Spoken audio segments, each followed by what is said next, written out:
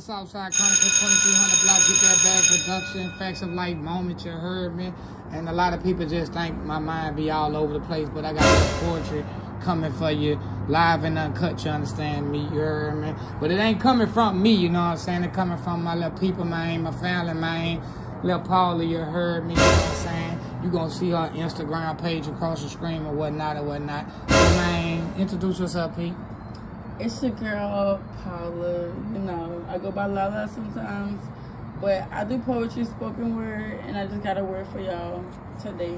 It's called The Real World. Run that shit, run that shit. Let me run away from the real world. It seems as though I do something more and more wrong every day. I hold in the pain I experience. Lots of screams and shouts that never got out. Lots of things I never talked about. But no one cares in the real world. At the end of the day, it's my fault.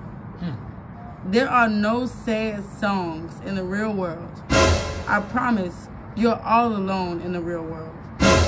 It's back to back in the real world, and sometimes not even that. No one catches you when you fall in the real world. People need you, so they stand on your back, then stab you in it when you can stand on when they can stand on their own.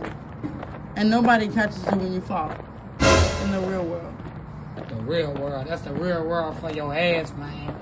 Yeah, man. Live poetry, man, from Pete, man. You understand me? And a lot of people don't get that, and that's real facts, you know what I'm saying? And I had to get that on wax because at the end of the day, man, she was talking some straight facts, and that was a facts of life moment. But we ain't done with your ass, you know what I'm saying? You gotta spit that life one. You know what I'm saying? Give them another one. Bless their ass with another one, Pete. Okay.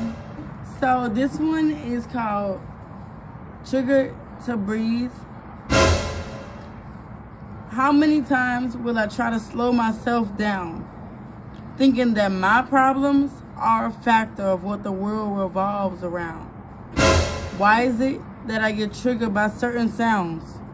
Wait, it's just the volume. You need to tone that shit down. But some things trigger me well, as in they instantly flip my frown.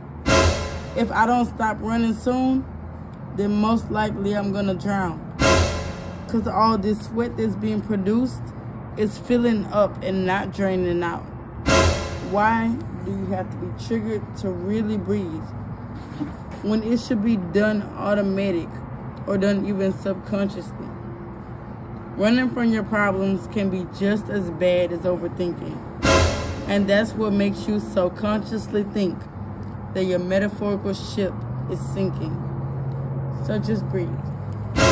So just breathe, man. Man, I know y'all hear that, man, and I swear to God, man, need some deep messages and some deep thinking, man. And this would be on Pete mind, but she's not the only one that sit up there and think like this, man. One more time before we get up out this bitch, man. You gotta do that railroad tracks, man. Give me no line, bitch. You gotta do that railroad track for me, man. All right, I got a special one for y'all. Y'all are the first ones to hear this as a crowd, as a group of people. He himself was the first one to hear it. So with the Southside Chronicles, you know, bless my game. Okay, at I was the the boy. first one. Alright. Alright, the railroad tracks. Down the railroad tracks. You know why? When you crossing, you don't look back. Cause in the blink of an eye, the train can come racing down the track before you can even notice and smack. No. Knock you right off the track, right off the board. You know, take you out the game. You see, the railroad track is an advantage, which birthed disadvantage for all of American citizens. The railroad track don't only separate rich and poor, they separate united and not united. They separate war and peace. They separate life and death. In the cartoons, they always show someone innocent tied up on the tracks. Because most times you don't pick a side. You dropped on the tracks, stuck between broke and poor. Stuck between sinful ways and absolute peace. You know what a chain reaction is? A chain reaction is a train reaction. How you gonna move if you know the train is coming real fast, but you don't know what side you belong on? Right. I swear to God, how you gonna know how fast the train going if you don't know what side you belong on, man? And that's some real shit, man. Coming from my family, man, my people, man, Paula, man, in that bitch, man. I hope you all liked it, man, and that's real deep conversation. But I'ma just give y'all a little info, but I'ma let P talk, man. How long you been like writing your little deep thoughts in the poetry? Like, how long you been fucking with poetry? So I started poetry probably in like 10th grade when at my school, well, 9th grade. I'm gonna say 9th grade in college. High school. They started teaching us poetry, and you know, I worked on a little project in 9th grade, and I knew that I had to, you know, think with words. Yeah. And so when I was in high school and I was given the opportunity to join the little poetry club, Yeah. I went and performed, you know, for the first few times and just carried it out into college because it was a good outlet. Right. Poetry is one of the best outlets that I can think of right now, you know. Right. And I ain't gonna lie, man. I had to get you on wax and to do this for me, and I appreciate you coming blessing my game with a Facts of Life moment on poetry because I be posting so much shit, you feel me? Yeah. And people just don't know where your mind, my mind be in deep thoughts, you heard me? Mm-hmm. And some of your poetry, like life lessons, railroad tracks, what you just spit, you know, people mind go through that. They might not say it, they might not act on it.